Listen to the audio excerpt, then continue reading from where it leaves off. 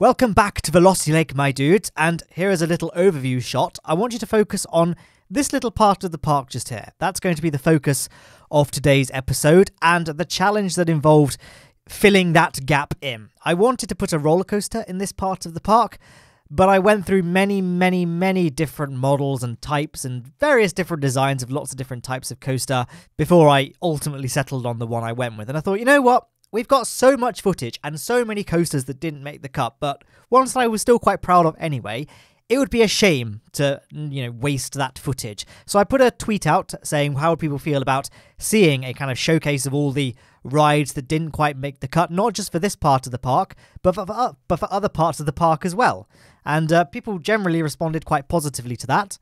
So that's what we're doing in this episode as a little summary. So apologies, we don't actually do any sort of meaningful contribution to Velocity Lake, and none of the actual stuff that gets left in the park permanently will be done this episode, but I thought it might be a cool thing to showcase nonetheless. Some rides that didn't make the cut, and who knows, some of them I saved the blueprint for, so they may well make a comeback at some point later on in this series, but for right now, these are unfortunately banished to the realms of history. So this is the first ride. As you can see, it is a Vekoma SLC, which is a rather controversial addition to the game. It's not a very well-loved roller coaster in the real world.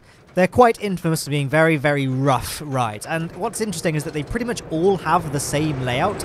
I don't know what this layout is called or who designed it, but pretty much every single Vekoma SLC has this layout. Not this one. This layout is very similar to the very classic Vekoma SLC layout, but I wanted to put a little spin on it just to separate this from the other Vekoma SLC. To see, this Vekoma SLC was designed by Lowne Aerospace, so we did it properly. It's not rough, it's a really smooth ride, really fun ride. We wanted to break ground when it came to the design of Vekoma SLC. So that's kind of the muse I went with for this ride. And there are Vekoma SLCs in real life, admittedly very few and far between, that are smooth rides, generally later generation ones or restored ones, but again, it's still not a very well-liked type of roller coaster, and I've been on one as well, and I didn't really have any problems with it at the time, so maybe I'm just odd.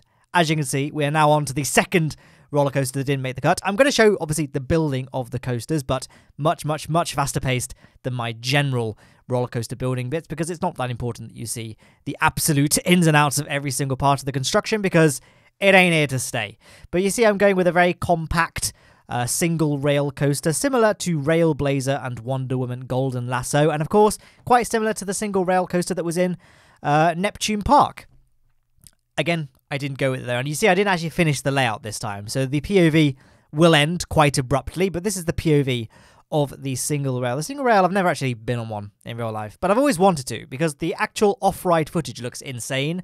Like, the speed of these things, they just don't slow down. They are completely relentless all the way to the station at the very end. So it's one of the things I'd really like to go on at some point in this life or the next. But as of right now, the best I've got is Planet Coaster. And of course, this isn't actually the same as the real-life single rails. This is the 2-seat wide model, which currently doesn't exist in the real world, although there is one being built. Maybe it's finished being built. I've been out of the loop for a while in terms of the roller coaster scene. Maybe it's been finished being built. But as of right now, the only single rails that are open to my knowledge are the ones that are 1-seat wide. The 2-seat wide ones are slightly bigger in scale. I was going for a layout that was similar to the one seat wide ones, however, just because we don't have the single seat variant in this game. We've now moved on to a inverted impulse coaster. This is a layout that is from RCT2. It was one of the stock coaster layouts. I mean, there's not much you can do with inverted impulse coasters, but it was basically, rather than just the standard banana shape of the layout, it does like a full circuit. So I thought it was pretty cool. This is it here. It does a little sort of notch at the top just to vary up the high part of the ride, and it kind of spins around, keeps going around and round. I don't know. I mean, I'm not the biggest fan, hence why I didn't keep this one. I have nothing to really say about inverted impulse coasters. I've never seen one in real life, never been on one in real life. Quite frankly, I have no interest on going one in real life. So maybe that was part of the reason why I felt no real strong emotional attachment to this one. You may be seeing a theme here. Part of the reason I haven't been liking the coasters, but they've been very squished in this sort of hole in the path. And I think I set myself up a bit too much of a challenge in terms of building a coaster that could fit into the confines of this path area. There's really not enough space to work with when you're building big designs. Enter the spinning coaster, which is obviously a much more compact roller coaster variant. I built two. I was so close to going with one of these. I really, really liked the way these came out. They were based very heavily on the Spinball Whizzer at Alton Towers, although I believe it's been renamed to Sonic Spinball. I don't know if the Sega sponsorship or whatever they've got going on is still in place, but it was always known as the Spinball Whizzer. Everyone knows it's the Spinball Whizzer, so we'll just move on. It's very, very heavily inspired by that coaster, as is the default colour scheme of the ride in the game. So that's probably, the game designers are probably familiar with the ride as well. Wow, what a useless POV that was just then. Don't worry, we will show a POV. Obviously not that helpful because we're not inside the car itself. We're not inside the car itself, so you can't really get a good perspective on the spinningness of it. But I don't know, I find it quite nauseating when you're in the spinning car watching the POV. I find it far easier to appreciate the layout of the coaster when we're in the nose cam like this. Obviously that corner there, very, very common feature of these spinning coasters. The car does a full 360 usually during that big overbanked turn, so they're quite cool features of these rides. However, don't know. I mean, it was a fair enough layout, I guess. There was just something about this layout I wasn't quite sold on. Couldn't tell you what it is. I'm not quite sure, but we didn't end up keeping this. But I had another go. I said, you know what? I liked the idea of a spinning coaster, but maybe not quite the one we just did. So I decided to make a slightly larger layout, and I believe this one is even more reminiscent of the Alton Towers spinning coaster. So again, fairly similar height, and it starts off just like the Alton Towers one, where it goes down a little dip out of the station, then does a turn of a corner, turns back on itself up the lift hill, and then does like little downward helix underneath the lift hill, peaks up, then does like an overbank turn. So far, this is a pretty much exact replica of the Spinball Whizzer. I mean, that was a pretty horrible explanation of what happens as it goes underneath the lift hill. I guess you could have just watched the footage and understood, and I didn't need to elaborate, but regardless, we're moving on. As you can see, it's not quite an exact replica of the Spinball Whizzer, but if you're familiar with that ride, you can see it is very, very, very similar to the layout of the Alton Towers ride, and it fits a lot nicer into the space. I feel like we've made much better use of the space this time around. So yeah, I very nearly kept this one, but ultimately, I really liked actually how the, sorry to just diverge again, the overbanked corner is still here, but it's bigger, and it actually goes over the path. So guests can stand underneath, wave to their loved ones, and all that good stuff.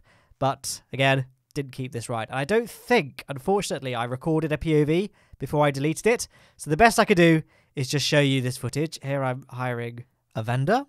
I'm not sure what I'm doing here in the footage, but in the background, you can see the coaster running. I will zoom up. What am I doing? All right, there we go. Matt, what are you doing? Oh, hang on. Okay, I thought... Okay, Go. Show the ride past Matt, damn it. There it goes. There's the ride.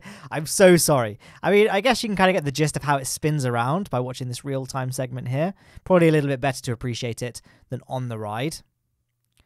There it goes. So slightly disappointing that I didn't show the POV. I'm not sure why I never rode it. I was like, come on, I didn't ride it once. How did I decide I didn't like it? I guess I based a lot on it and how the actual roller coaster complemented the aesthetic of the surrounding park. Like, you come over the Grand Suspension Bridge, the first thing you see is this ride, so I want it to look really good. And honestly, this is pretty good. I really liked that one. That was probably the best one we've done so far. However, as you can see, I've now deleted it and trying something else. So we're slowly approaching it. I think I was just looking at the rest of the park, trying to find some sort of inspiration. There goes the little blue bullet Intamin Megalight whooshing away.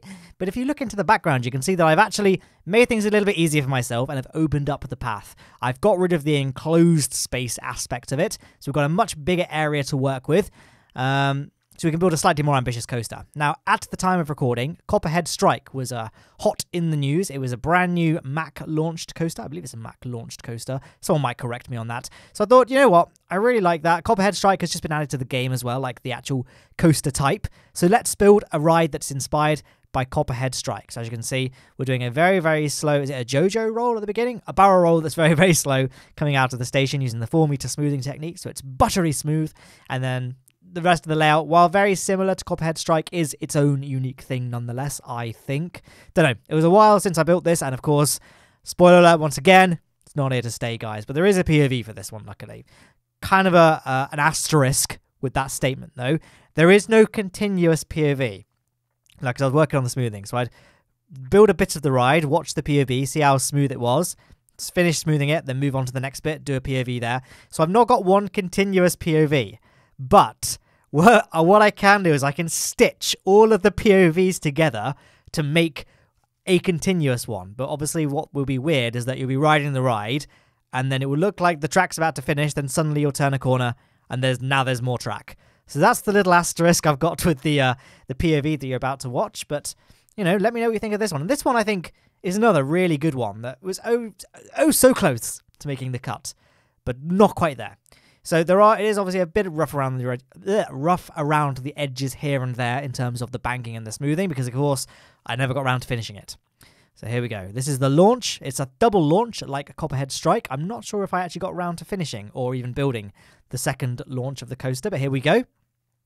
Starts much like Copperhead Strike with that big circular loop, as in a circular loop, not a teardrop shaped loop. And as we continue the layout, a seamless transition just there to another piece of that. Oh, look at that. I did get around to doing the second launch. And as you see, it launches straight to another loop. Then part of the track actually passes through that loop, which is very cool. And there's that bit there. And in fact, it goes through two loops. Look at that. Well, one half loop, one full loop. We then go into this sort of corkscrew that transitions smoothly into death. Because that's as far as I got with this ride, unfortunately. Once again, I was happy with how it looked, but there was just something off. I just didn't really feel like it fitted the aesthetic of the park. And to be honest, it's pretty good. I mean, in retrospect, I probably would have kept it. Now, what has just happened? We're in an old version of Neptune Park, because I have this right here. I've teased it, well, I've not teased it, but I mentioned it in the past. This was very nearly built on the site of where we're building now, but I just didn't like it in the end. And I scrapped it, but I had loads of footage, and I spent a good 6 or so hours on this ride, so I will show it anyway. This was going to go in the spot that we're building on currently in this episode, although it was built a much longer time ago. I since have deleted that footage, so I haven't got the actual build process of it anymore, which is a shame. But I thought I'd showcase it nonetheless. Obviously, this ride is very heavily inspired by the Smiler at Alton Towers, but I believe it's slightly longer. I'm not sure if there's more inversions. If there are, there's not much in it. Very, very Smiler inspired. So part of the design of this ride, if it were ever finished, would have incorporated lots of like a big scenery piece in the center of the layout that would have lots of close encounters with the track, and of course by extension the riders. There's this second launch, so rather than having a second lift hill, much like in the Smiler, there's a mid-course launch section, a bit like Copperhead Strike, to keep this thing fresh. And yeah, this is the layout here. So it's a bit too compact, a little bit too unrealistic. Not that happy with it, hence why it never made it into the final cut of the park. I've put it in Neptune Park just because I needed a big open space, and Velocity Lake is there's way too much stuff in it that's not been showcased in these videos yet, so I don't want to be a spoiler boy. So I put it in this old park that wasn't before Neptune Park was finished, just because I had this as a separate save file for some reason. I thought it would break up the scenery. And speaking of breaking up the scenery, you may notice this area is where we have we currently now have the big RMC coaster. But I've mentioned before, I went through lots of different designs before I settled on the RMC. Not quite as many as the area that I'm building on for most of this episode, but nonetheless, I built lots of roller coasters, before I settled on the RMC. I've already showcased the big aerodynamics Drakenfire inspired one. I called it Krakenfire because, Kraken is a big part of my channel, being a predominantly whiskey review channel that has KSP gameplay. But I never showcased this one because I couldn't find the footage at the time. I thought I deleted it, but turns out I found it, and I really liked this coaster. Actually, it's a more traditional style wooden coaster. I've always had a soft spot for the GCIs and stuff like that, like the old style ones where they're just all kind of rickety, bit janky, not that smooth, but still fun nonetheless. I thought it'd be kind of a nice addition. So I am still toying with the idea of building a wooden coaster in this park. Aside from obviously the RMC, I mean a traditional coaster like the one we're watching now. So far, I haven't done that, but maybe I will before the series reaches its conclusion. But yeah, there's really not much to say on this coaster, really. It's just a very gentle and smooth, up and down, back to the station sort of ride. Which could really describe any roller coaster now that I think about it. But there we are. I like this bit here, actually, how it wraps around that initial first corner. and then it just hugs the first drop, and we can really get a perspective of just how much speed we've lost throughout the ride. And there we are. Oh, a little double down, which is of course a feature of wooden coasters generally. And then we can just do a nice smooth helix back to the station. So again, the banking, that bit of banking would be refined a bit more if I'd had some more time to finish the coaster, if I'd, end up keeping the layout. But, just time warped there for no apparent reason. But, of course, I didn't keep the layout. And wave goodbye to the wooden coaster. Goodbye, wooden coaster. Goodbye. I mean, I really like that coaster, but I am glad I went with the RMC that we ultimately had in the end. And, that was the end of that. So now we're back to this area of the park. So this is the final coaster, you'll be pleased to hear, that didn't make the cut. And it's kind of a good way to end this episode because this is by far the most similar ride to the one we ultimately ended up going with. This is basically a B&M Giga coaster. I believe the color scheme by default and, the actual basis for the ride is Goliath at Six Flags Magic Mountain. There's like two that are very similar. I don't know if they're both called Goliath or if one's called Colossus, but Goliath at Six Flags Magic Mountain is definitely one of them. But either way, it's a big sit-down smooth B&M coaster, which is ultimately what ends up getting built here, which I believe we'll be doing next episode. So this is kind of the closest one we have to it. I just abandoned the idea of just building in that tiny enclosed space entirely, and we'll just be using it to accommodate only the station. I did a few loopy bits here and there to finish off the ride, but we don't do that in the final coaster we build in this space.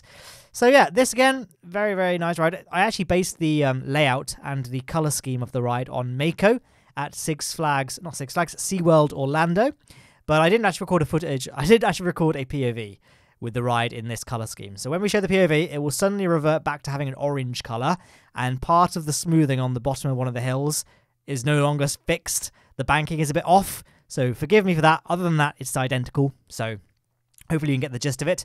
We'll just cut. Here it is going up. So we'll just cut straight to the first drop, and off we go. So yeah, just nice, big, smooth.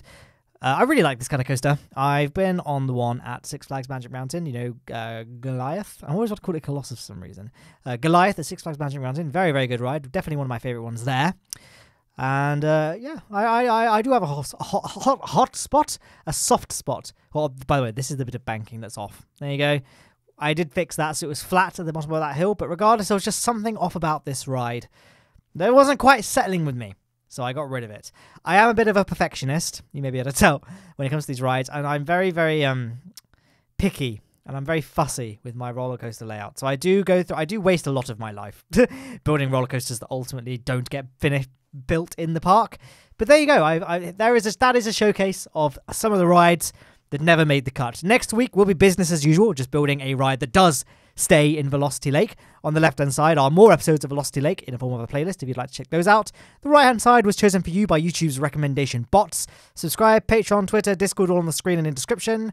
Thank you for watching, guys. Goodbye.